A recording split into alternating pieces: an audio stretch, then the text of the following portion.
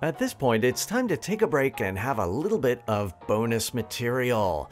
Now, this is, strictly speaking, optional and not central to our story. What we're going to talk about is Taylor expansion. Taylor expansion has a discrete calculus version. It's not really central to what we need to do, but it is lovely. So let's examine it.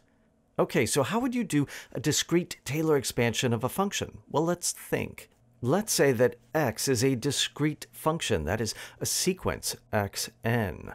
What we want to do is expand about the origin using discrete calculus operators, things like forward differences. So if we know all the derivatives at the origin, can we say something about what happens later on in the sequence at xn? Well, let's see. To evaluate xn, what I could do is take the n-fold shift operator, e to the n, apply that to x, evaluate at 0. Okay, but we know from our previous lemma that the forward difference, delta, is really e minus I, the difference between the shift operator and the identity. So what I can do is substitute that in for e, and I have that xn is really quantity I plus delta to the n applied to x evaluated at 0. Now the binomial theorem helps us expand out that polynomial operator. We get the sum. K goes from 0 to n of n choose k, I to the n minus k, times delta to the k, applied to x evaluated at 0. Now that identity operator, of course, does nothing. And what we're left with is the sum, k goes from 0 to n, of delta to the k, x, evaluated at 0, times this binomial coefficient, n choose k. Now this is starting to look like a Taylor series, right? I have the kth derivative of x evaluated at the origin, but I have that binomial n choose k out there. What do I do with that? I'm going to convert to falling powers notation.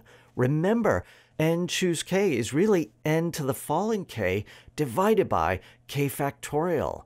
And that's it. That's really looking exactly like a Taylor expansion, but now it's using all the tools of discrete calculus. Forward differences, falling powers, all that good stuff. Okay, well that's kind of cool. That's kind of a fun fact. But what could we do with that? Well, here's a simple little application to the discrete calculus version of an exponential function. Let's say that x satisfies the discrete version of the differential equation dx dt equals x.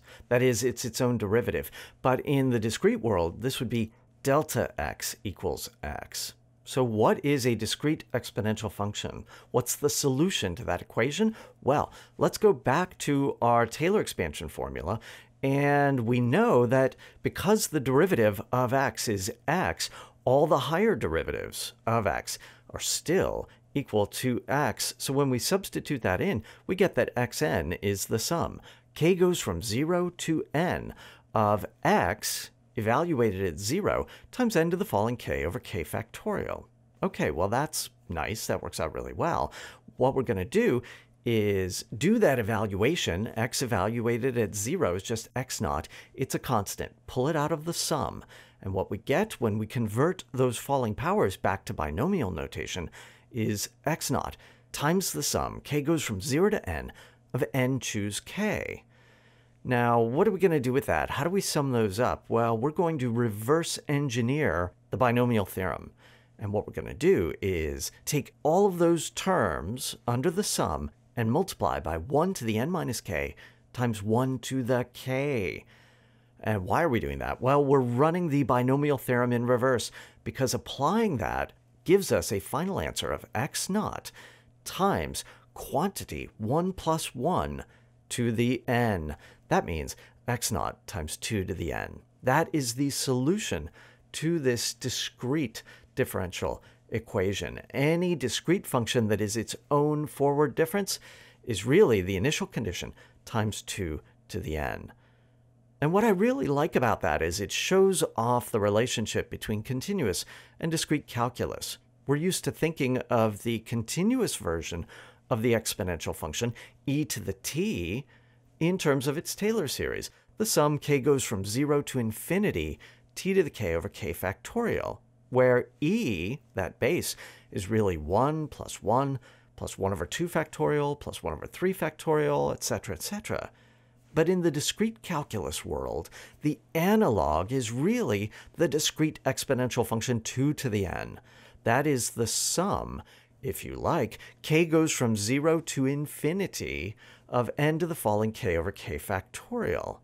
Can we do that going to infinity? Yes, we can if you know how falling powers work. In this case, the base, 2, is really 1 plus all those fractional parts which are really 0 in the discrete world where things are integers. This is such a lovely way to think about the relationship between continuous and discrete calculus. Now, overall, what we've seen in this chapter is that calculus is really key to what we're going to do. Make sure you remember the basics. However, not all parts of calculus are going to be equally useful to our story. In our story, Taylor expansion is going to be the most important tool, and occasionally we'll use a little bit of discrete calculus too.